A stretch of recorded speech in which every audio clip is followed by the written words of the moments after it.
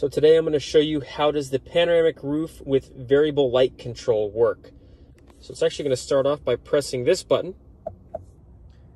So as soon as you press that button on the center display, we have this small little menu that's going to come up, and it's going to show us exactly how would we like our panoramic roof to look. So there's a matte section, there's a semi section, and there is a bold section. Now, if you go back to the matte section, you can control exactly what parts of the roof will be open or closed by just rolling your finger here.